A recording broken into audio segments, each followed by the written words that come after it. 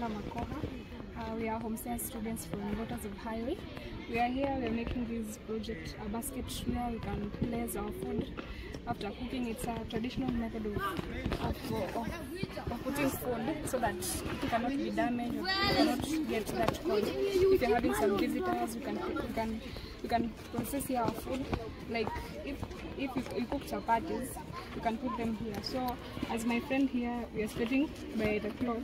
First of all, we're putting a nylon, then a fabric cloth, which then the effectiveness of the nylon cloth is to prevent aeration of cold air to enter into the basket, and also the effectiveness of this fabric cloth is to prevent damage or maybe infestation of germs to the food. And after this, we are going to make a lid using the fabric, the sawdust. We are going to use this sawdust. We put first in a nylon bag, close it, then we effectively wrap it with the fabric to effectively prevent the formation of aeration, cold aeration with hot aeration, to make the food become cold. So after that, the lid will be effective in this basket. It must be fitting to avoid the cold aeration.